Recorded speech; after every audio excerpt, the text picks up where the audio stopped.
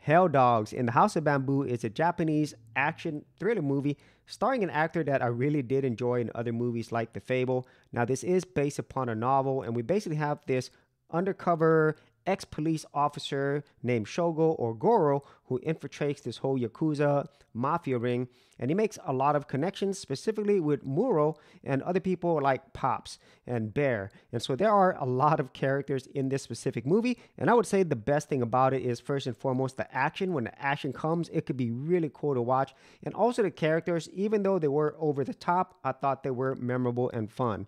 And the worst things about this movie is just the story. It's just kind of all over the place, and it doesn't really give you enough to keep you, I would say, interested in it, and it didn't really make as much sense. So beyond the action and the cool characters, this movie, I would say, is good to okay.